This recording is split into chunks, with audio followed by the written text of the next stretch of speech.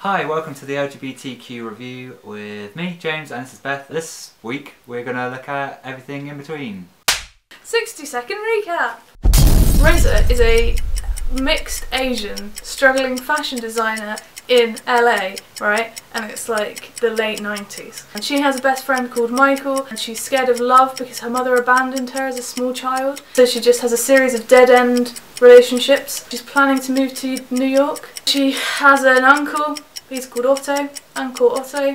She confronts him about being her father, and she kisses Michael and everything gets really confused. And then they're like, but probably no though. And she goes to New York and lives happily ever after. So, everything in between, James, what do you think? I didn't look at what year it was made in. Right. Before watching it. And I thought it was like from the 70s or 80s. And I thought, really? Yeah. I thought 90s. The size of cut-offs is like 4:3? Is that what it's called? No, I don't know. It's like not 69, so I thought, it's going to be really old. And then I found out it was made in like 2000, and it really threw me. Just 2000, not even a simile. But yeah, I liked it. It was like, I don't know, it just wasn't much of anything. Yeah, it was alright, wasn't it? The first thing I noticed or put was Jeff enters. Really bad sound quality. Who's Jeff? Oh yeah, Jeff, I remember that. The kind of sound quality you would expect from like a porno where it's like kind of dubbed badly and it's like funny. That's why I thought it was like really old. I like your writing, by the way. It's very like a diary. Thanks. Well, I want to talk about the director. She was hailed for having an astute view of LA, which we can't comment on. Yeah, it seemed okay. That apartment and that club seemed alright.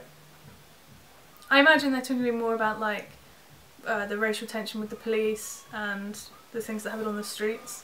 Yeah. Probably, yeah. It won the Student Film Award at the Directors Guild of America, which is really good. But I don't. Was it a student film?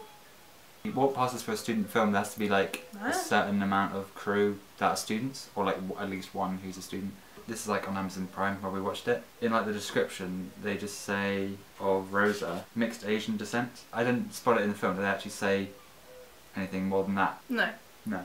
But her mum abandoned her, didn't she? So I guess there's question marks hanging over that anyway. The woman that plays Rosa is Sierra Knoll.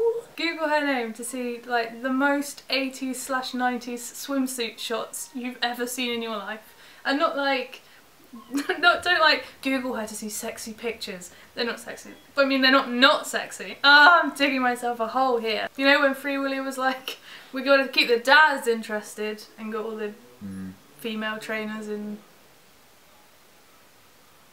swimsuits.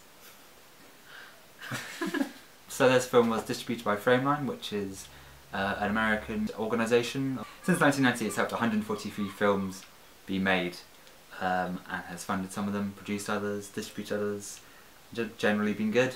Yeah, it's good. Frameline. Well done, Frameline. Yeah.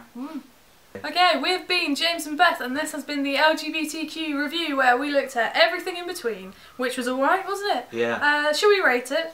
Yeah! 2.4 buckets of gel for 90s haircuts. They're all gelled, very gelled. Huh? And I'll give it 2.5 pink wigs.